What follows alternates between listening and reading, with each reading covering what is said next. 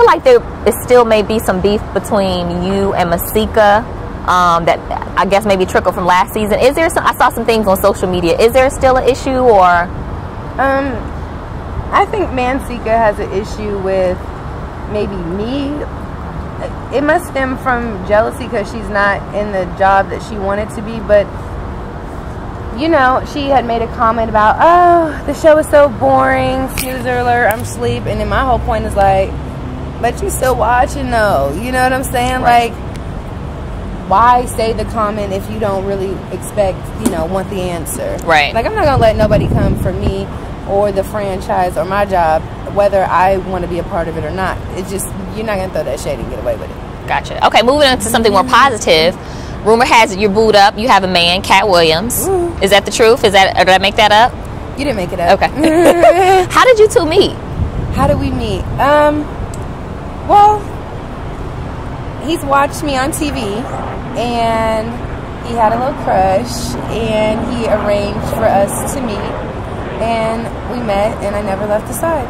Okay. You two are still together? Yes. Okay. But did you break up before? Yes. Why? Because I be mad. I Okay. get my feelings sometimes, you know what I'm Okay. saying? But he's solid, and I'm just thankful for him. What do you love most about him? I love most about him, I love the way that he makes me feel. Like, he lets me know that I'm a bad bitch.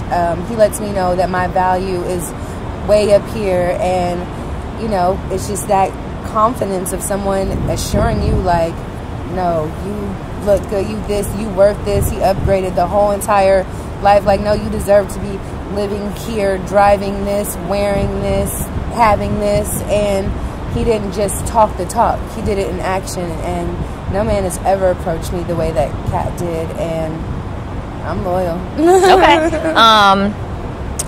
What does he feel? How does he feel about you doing the show, Love and Hip Hop Hollywood? Because in my mind, I would think he may have some issues. I don't know. Yeah, I'm not doing the show no more. So he's not a fan. He would be a fan if you had your own show, or if it was. What part is he not really a fan of?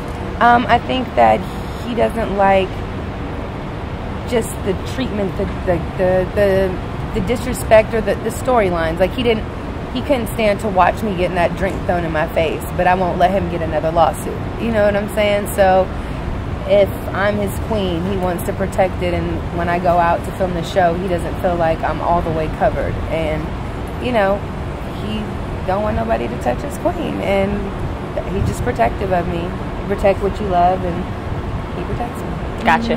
Now, what, and you sort of mentioned it earlier, what else do you have going on besides Love and Hip Hop Hollywood? I mean, Love and Hip Hop Hollywood is one of the many things that I do. I have my company, Girl Code Inc., which is a new branding and marketing firm. You know, I had a past as a publicist, but going forward, I don't want to make people famous, but I do want to help launch brands. Like, there's a photographer that I love, so I want to help him book more jobs. There's a makeup artist that I'm a fan of, that I think, you know, with my expertise and getting her some more celebrity placements and raising her rate and constantly keeping her booked. There's a dessert company, Sweet Serenity Desserts, with the diamond strawberries, that I've been working with her for years, so I want to go ahead and manage her and take her brand to the next level. In addition to that, we just dropped my single, No Chill, on the episode Monday. So we got that single out, and I have one coming with Jeremiah called Say So that's about to be crazy. Okay. So you have a lot going on. A lot, for sure. I mean, I'm a businesswoman. I'm a businessman. You know what I'm saying? So, you know, you always got to keep different things in the kitchen cooking. So just in case one thing don't crack, then you got another one going over here. You can't just stay like tunnel vision. If not, you'll get stuck. And that's the one thing I'm not trying to do, is get stuck in this platform and people think I'm one-dimensional, because I'm not. So, okay, you know, I'm a hard-working woman, and I think the world will still see more of Hazel.